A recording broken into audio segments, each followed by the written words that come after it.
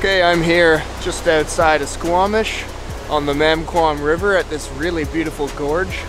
And there's something about seeing that vibrant water next to the white snow and frozen icicles on the cliffs.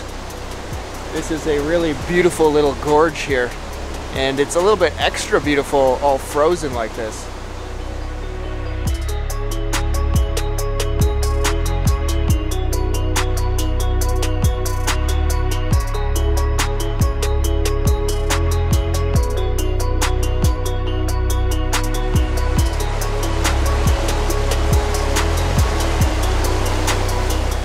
The green forest is covered in snow, and the moss hanging off the branches and the trees is juxtaposed against that white. It's really beautiful to see the coastal rainforest in conditions like this.